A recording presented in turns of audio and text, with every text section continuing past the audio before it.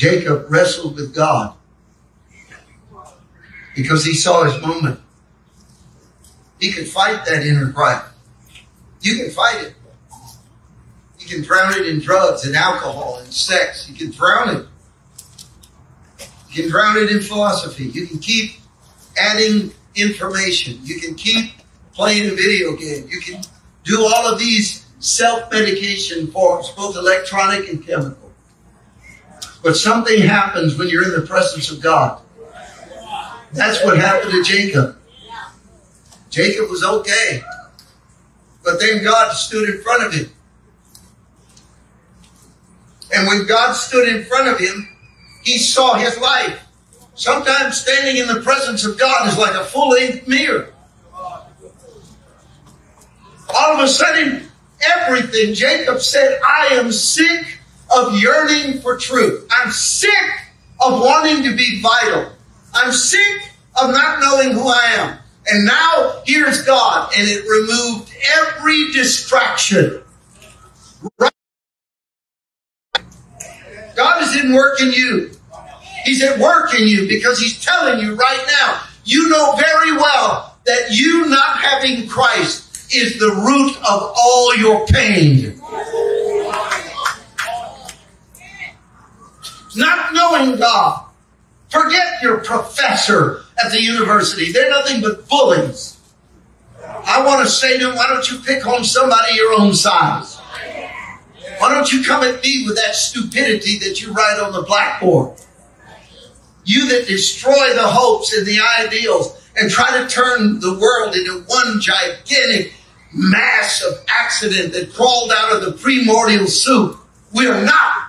We are made in the image of God. We are made with desire. We are made with ideals. We are different. There's a spirit in us. You were meant to live forever. I will not let you go unless you bless me. You know, you and I, we could be over, you could be over here at Starbucks. You could be somewhere in a restaurant. You can go into your day-to-day job, and the vibration of that inner desperation can hide. But then all of a sudden you get in the presence of God. And in the presence of God, you begin to believe and understand. I wish, for one reason, the flesh says, that I was not in the presence of God. Because it turns up the volume of my true condition. It reminds me what's really going on inside of me. I hear the storm. I feel the pain. I'm under the weight of the guilt. I have it all. I feel it all. And Jacob said, I can't take it anymore. Now, there is a conundrum here. There's a mystery, a contradiction. And it bothered me because the very touch of the tip of the finger of God dislocated his hip. But God still couldn't break free of Jacob's hold. I thought, if you're strong enough to dislocate a hip with a touch, how are you not unable to let go of those hands and tear them apart?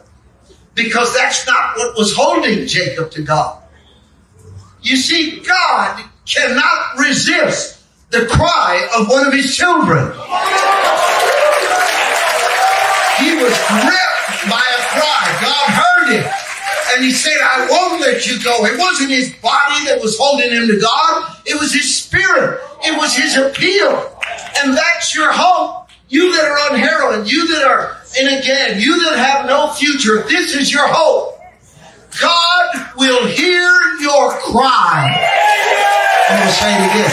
God will hear your cry.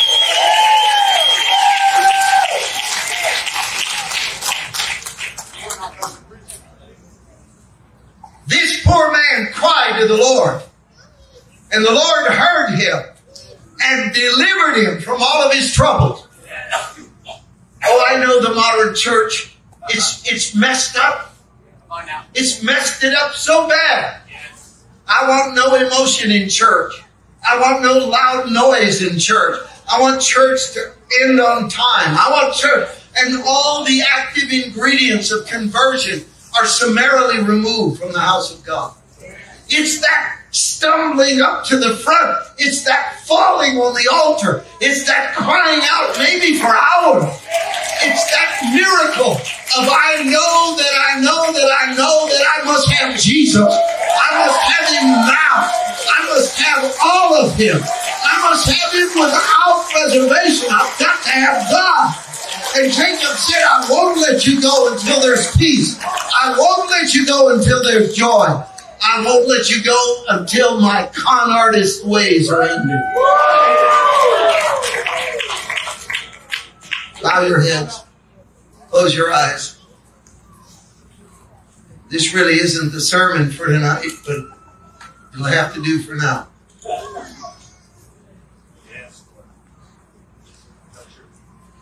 You know what you're crying out for? Mara, I would like to have the ability to be convicted everything's going to turn out okay. I would like the ability before God to know that everything is going to be okay. I like to know that any choices that I make that are destructive, whether it's a needle in my arm, whether it's powder in my nose or a pill under my tongue, that I'm not dependent on it anymore.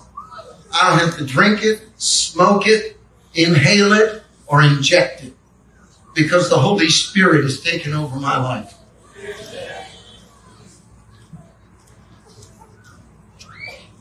If you're here tonight, there's a cry to end your loneliness. There's a cry for peace. There's a cry for a new life. And I'm going to tell you one of the deepest cries, and I don't want anyone to move when I tell you this one. You used to serve God. Those are the happiest days of your life. Then some boy or some girl or something came between you and your discipleship. And it wrecked it. And you found yourself doing the things you vowed to God you'd never do again. And that wasn't the disaster. The disaster was when Satan came on top of that and said, because of this, you can never go back to God. Because of this, you can never again have the peace you once had. That was the real lie. I'm about to ask you to put your hand in the air. I'm about to ask you to put your hand in the air if you have a secret cry for value and meaning and truth and life. And you're willing to say, I have failed. I have rebelled. I've gone my own way. I've done what Isaiah said. We like sheep have gone astray. Each one has turned to his own way. And I am filled with the fruit of my bad choices. And Mario, some of my life feels so complicated and tangled and broken that I can't possibly imagine ever having peace with God. You see, here is the secret, is the presence of God. You see, when Jacob finally got a hold of God, God's reality was greater than his own belief that he could never find hope. It's because he was so convinced that God had the power to give him what he needed that he wrestled with him. Now, you don't need to do any of that, because on the cross, Christ paid the price. Jacob did not have the advantage of the cross. The work of the cross had not yet happened. So he had to rely on a depth of agony that is not needed for you. Because you can just say, yes, Lord, yes. I want peace. I want forgiveness. I'll tell you what you really want. Power. The Bible says to as many as received him, to them he gave power to become a child of God. Power to make right choices. Power to forgive. Power to let it go and embrace the truth. All right. With no one looking around, I want to say a prayer over you. I want to pray for you. I want you to listen to me. I want to pray for you. And you're going to pray and I'm going to pray together. And that's going to release a miracle. Matthew 18 verse 19 and 20 says, if any two of you shall agree as touching anything, it will be done. For wherever two or three are gathered in my name, there I am in the midst of them. Imagine you and I taking a hold of that promise and that power. Mario, pray for me that God will forgive my sin. Pray for me that I will know Jesus. Pray for me that I will be restored from my separation from God to a new life. Pray for me. Pray that I will get that right now. If you want that prayer, if you want to join me in prayer for that new life, to be born again, to become a new creation, to be restored to God, raise your hand right now, wherever you are. Put your hands up. I want everyone that raised their hand to stand up right now. Get up on your feet. Those of you that are outside the tent, listen to me very carefully. If you're outside the tent, I want all of you to know that just because you're physically outside the tent, you are not detached from this meeting in any way, shape, or form. Now I'm going to ask you, if you're out there, when I ask you to come to the front, don't you dare think that it's just for the people inside the tent. We're going to wait for you. I don't care how far you are away from me.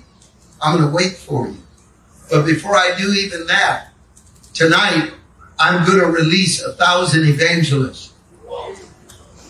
If you are here and you brought a friend, a loved one, somebody that you know should have stood up and they did not, I want you to lean over to them right now and say these words to them.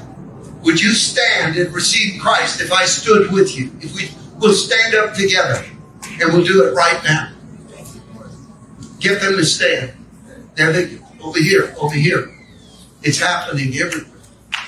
Stand outside, over here, over there, over there. These are the people that sometime we will miss if we're not careful. Who else will stand up? Mara, I don't have anyone beside me to help me stand up. Well, then God will take you by the hand. Get up on your feet right now, if that's you. Now, everyone that is on your feet, find the nearest aisle. Remember, I'm going to wait for you. Find the nearest aisle and walk up here to the front of this tent right now. Every step you take is a step toward life. Come. Don't wait for someone else. You start. You come from here.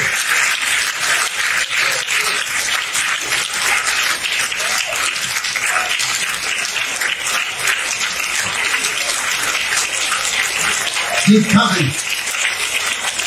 Come on, we're waiting for you. Get up out of your seat. You know you're on the edge of deciding. Do it now. Come and join me.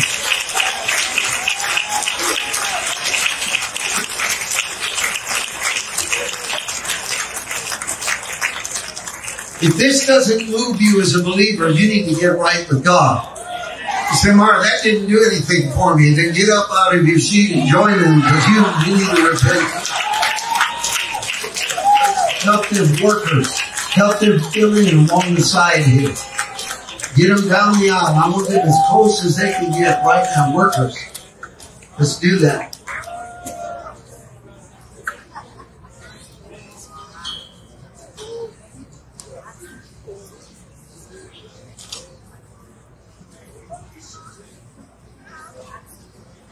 All of you that are down here, look at me. How many of you have a cry in your heart? How many of you want God to transform you? Totally. Put your hand over your heart. Everyone in the audience, point your arm toward these people. I need the body of Christ to act like the body of Christ. There's still people out there that should be up here and you're not. And you're going to hate yourself for it tonight. This is one more episode in your life where you promised yourself something and then you destroyed it. Get up out of your seat and come down here right now. I want you to be a part of this miracle. Come. Wherever you are. Come on. Come on. Come on. I know you're here.